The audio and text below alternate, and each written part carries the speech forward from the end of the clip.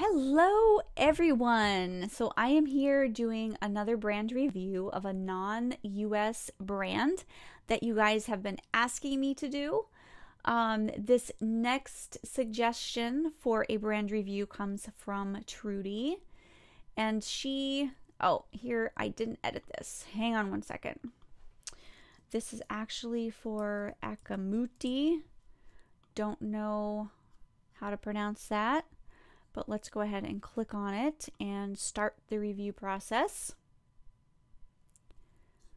Alrighty, so we are diving right into the essential oils. It looks like they offer other things as well, but this link is right in the single essential oil. So this is right where I like to be.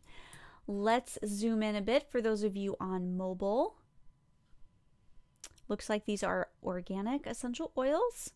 Let's take a look at the grapefruit and see what they have listed here for safety information.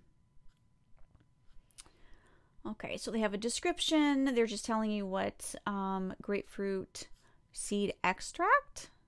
Okay, so this is grapefruit seed extract. So this is different than grapefruit essential oil. This would be more of a carrier.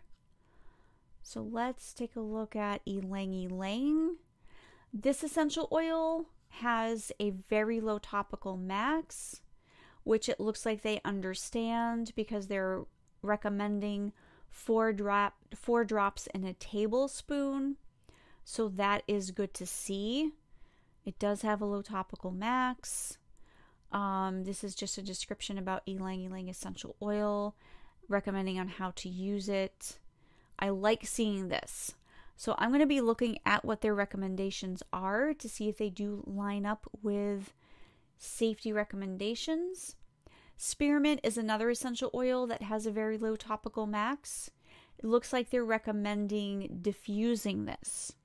So it looks like somebody understands that this has a low topical max and it needs to be used with caution on the skin. And they're like, you know what? Let's just recommend they diffuse it and then we don't have to worry. So that is good. Definitely not a bad thing.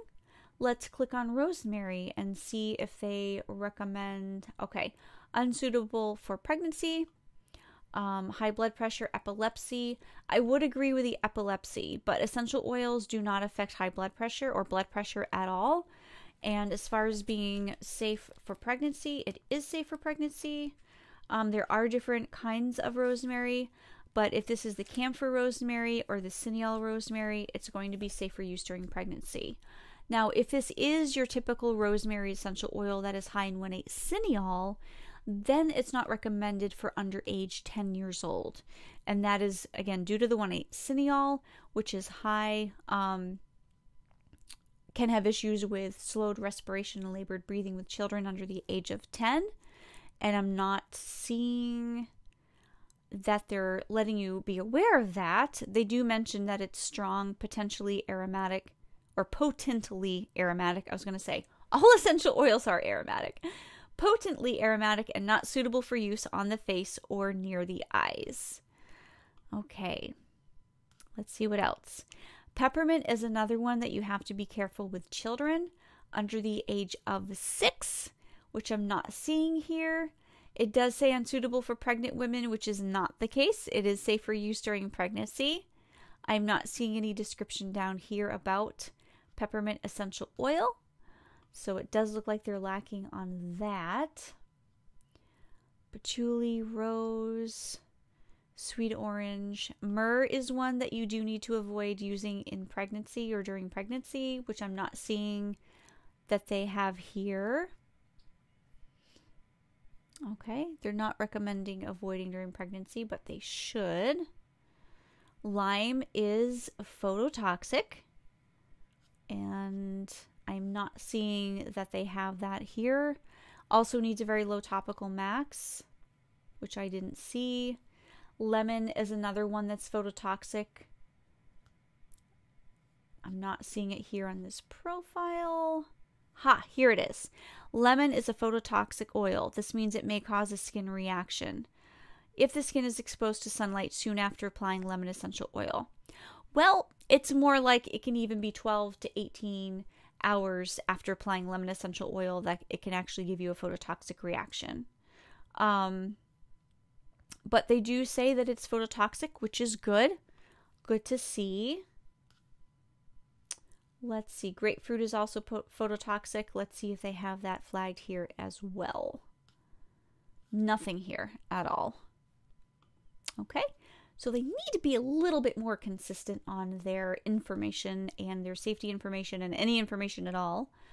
I think eucalyptus we looked at already. It probably wasn't the organic kind.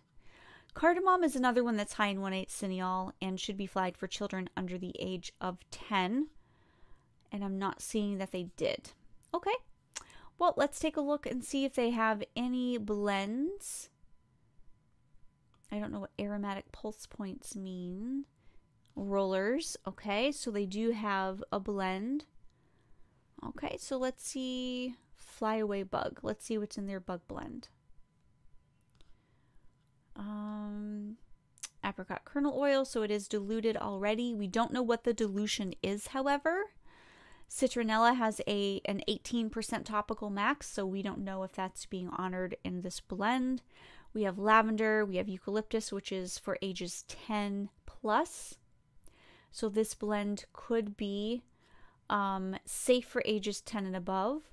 Although, you know, citronella isn't bad. That is a pretty common one that people use for bugs, even though lemon eucalyptus really is amazing.